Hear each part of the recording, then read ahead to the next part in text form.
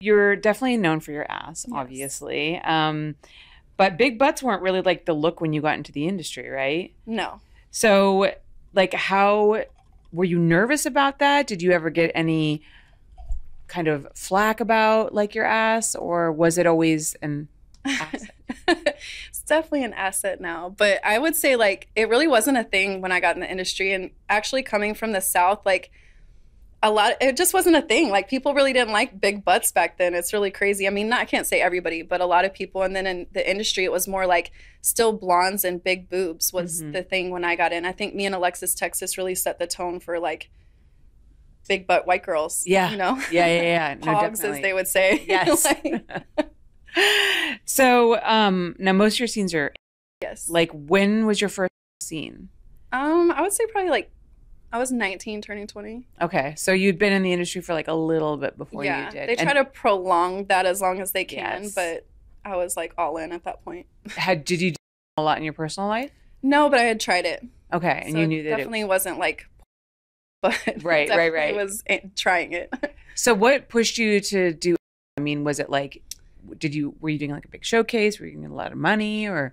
It was definitely more money, but I feel like nobody was really doing. So this is the thing for me, and I feel like it took me far and made my career is like nobody was doing IR and nobody was doing like that, especially white girls with black guys. So I found my way. That's something I did in my personal life. So I was like, I took that and kind of ran with it, even though my agents weren't happy about it. Yeah. But I was really successful. It's pretty much why I'm here. I mean, it's kind of wild, right? To look back at those times. I mean, now hindsight's 2020, like the fact that it was, like a milestone to shoot with like a black performer. Yeah. Like, how do you, like looking at that now and where you're then and where you're at now, like, do you have any thoughts about that? I mean, I love to see it how it is now because I feel like we progressed a lot in that sense. Yeah.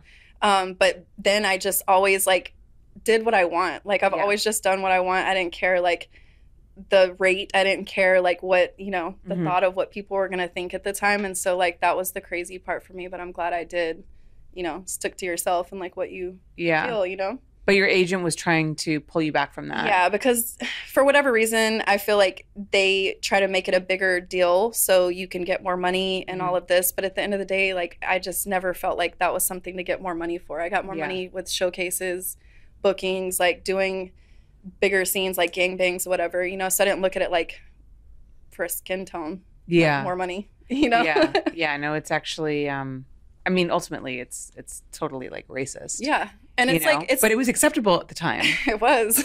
Which is crazy. I just remember how mad my agent got at me. He's like, you ruined your career. He's like, I could have got you so much more money. And I was like, well, I just did what I wanted to, honestly. Yeah. Like, I never looked at it. When they first asked me, do I do IR? I'm like, what the hell is that? Like, I didn't even consider it IR. I didn't think of it like that. So just the thought process. I'm glad to see it is where it is now. Yeah. I mean, you must also feel like good about your decisions now. Be like, dude, I was right all along. Yeah. Like, you always do with what you feel is right. You know what I mean? And what you want to do, like not what other people want you to do. Yeah. So tell me about your first scene. What was that like and who was it with? Who was my first scene with? Oh my goodness. This is crazy. Put on the spot. There's so many. I want to say, this is going to sound crazy, but I want to say it was either like Shane Diesel or Mandingo. Like we're one of my first ones. So two of like the biggest in the industry. Yeah, I know it sounds extreme. I know, but it was so. I mean, whose decision was that, and how'd you feel about that? I think it was definitely like Bang Bros' decision as far as like the Blacks on Blondes is what it was for. So just for the aesthetic of it. But I tried it because like I was just down at the time like to do big things, and it's like they actually like push your ego. When you can do these things. So after like I was getting those boosts, as young, it boosts your self-confidence, everything. So I just wanted to try everything that people weren't doing. Yeah. You know what I mean? Yeah. So Shane Diesel was huge. Shorty Mac was huge. Like these guys were all big, like challenges, you know what I mean? So that's like where I was at with that. But it was still nervous. I was still scared. Yeah. How did you prepare for it? I didn't really know as much when I first started. But I mean, they kind of tell you a little bit here and there, but basically I didn't eat. Like that was the only for sure way I knew I was going to prepare for it, to be totally clear. But that's pretty much like all I did to prepare hair back then, you know. So what is your process now? I mean, obviously you know your body a lot more now. A lot better. I mean, I still don't eat the night before. If I eat anything, it's like a banana or something. And then you just clear. I mean, really just for me is being in a good headspace before. So it's like the more calm I am. Like if I'm stressed, I don't like to shoot on those days because I just feel like it's all muscles. It is. I need to be relaxed. Totally. Yeah. You know? Yeah, no, absolutely. What is the craziest thing that you've put up for a scene? I think we touched on this at a point, but I feel like probably like milk enemas, whipped cream cans, and golf balls. Wow. So tell us a little bit about how like the milk enema works, because not everybody has seen one of those. No, and it's definitely like a whole niche. I feel like, you know, so obviously you would have to super clean out because you don't want chocolate milk. But I don't know why I wasn't expecting that. Because it's like literally focus on your hole and like the whipped cream, so it's like there's no room for anything else, you know. But it's crazy how like strategic Jason was, like the king of the kings of this stuff back in Evil Angel days, and like he would cut the whipped cream cans and like kind of like melt the top so it was like smooth, so we can literally just stick it up, you know, and like push it. So then because they're kind of sharp. It's sharp. It'll cut you. You know, like the skin's thin back there. So he had like this special little way, and then he would. That's how we would get the whipped cream up there. But obviously, it's still dangerous to put aerosol like anywhere up there. But you don't think about that. You're young. You're like, oh, okay, this looks cool, you know. And just I feel like there was like extreme girls back then, so we were all like just down to do like crazy shit. Like, it was like Amy Brooke. There was just crazy girls, and they did way crazier stuff than me. But when I was around girls like that, it would make me, I'll be like, oh yeah, let me try this. Yeah, up for the challenge. But the whipped cream's crazy. I feel like it's not one of my favorite things to do. And then also we would put milk, like it would be like rice milk or like soy milk, and like you would empty an enema and put it in there, and then you would shoot that up there. So you would literally like shoot it back out your ass. It's just a really like crazy niche, but it's crazy. And then your partner would drink it out of your butt, right? Yeah, or we would have like, he had like these little like racetrack things. So she would be at the bottom and you would like push it out and it would go down these tracks and just like little Hot Wheels. It's just crazy. Wow. It's crazy now to reminisce on those things because then that's when you're in the moment, you don't think of it. You're just like, oh, this is crazy, but not like how it is now. You're like, this really sounds crazy. And that was in the early days of the internet when I think people were pushing the envelope so much because you could. Because before you were so restricted by distribution, you know, DVDs could only, like certain states where they didn't allow.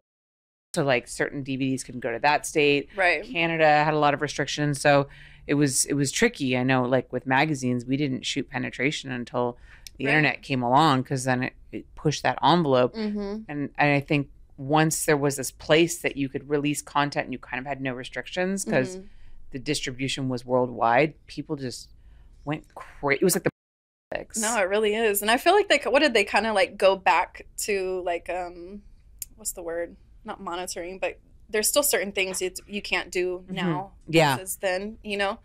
Like Max Hardcore always shot crazy stuff. Like when I was coming into the industry, that was like crazy. And then they were like, oh no, like you can't shoot stuff like that. You know what I mean? Yeah. So, well, it depends. It's because Visa and MasterCard have come down pretty hard on certain things. You know, they won't process for you. That was because of the scare with the whole thing that happened. But I think it's weird because I guess it like depends on the site, because some sites are stricter than others. I guess like some sites are more afraid of losing their billing than other ones are. I don't know. It's kind of a weird mixed bag. Or different shot maybe in different parts of the world too. I know that like Europe and Budapest always shoot crazier stuff than I feel here in the States. Hello, my amazing listeners. You know how much I love bringing this podcast to your ears every week.